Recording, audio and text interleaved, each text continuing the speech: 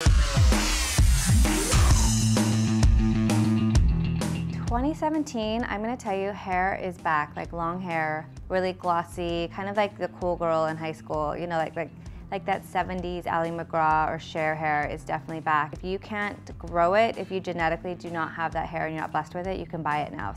One thing I think with my clients, even though they're young, I feel like they all have just a really great sense of self. It's fun for me because, I mean, it makes my job really easy because they just automatically have really cool style. So I get to just be the hands most of the time. I mean, I'm kind of jealous that they're so cool at such a young age, but yeah, they're all really, really awesome.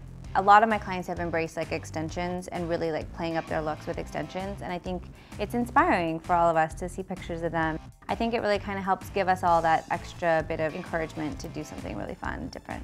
So I feel like LA is really known for that effortless look, and Paris as well. You know, like we're so inspired by the models off duty and watching the girls kind of just like have really cool bags and shoes and really cool outfits, but then the hair is, again, like, I just feel like the hair needs to be a cool accessory, but not like a focal point. I wanted to be able to really teach my clients that they can look just like my celeb clients on their own. I feel like the LA Waves is really perfect for wintertime because it's not only like great for daytime, but I feel like you can move into like a holiday look. So it's really important when you're using extensions around the hairline, you want to stay, I say at least like 2 fingers away from the hairline, sometimes 3.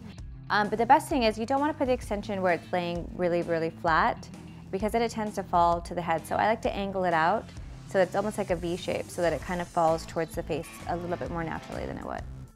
And then use your curling iron and just making sure the ends are really straight if you have a lob so that you can really see the angle of your haircut. Pull at the curl if it's too curly just while it's like cooling down. You can just rough up the ends to make it look a little piecey.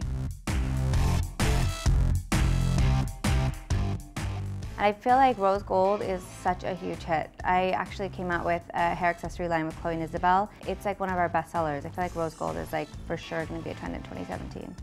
You know, you don't have to get sick of your hair, so I think it's been really fun for me to just watch people kind of like tag me in selfies, and it's fun for me to be able to see everyone just like rocking their hair and loving it.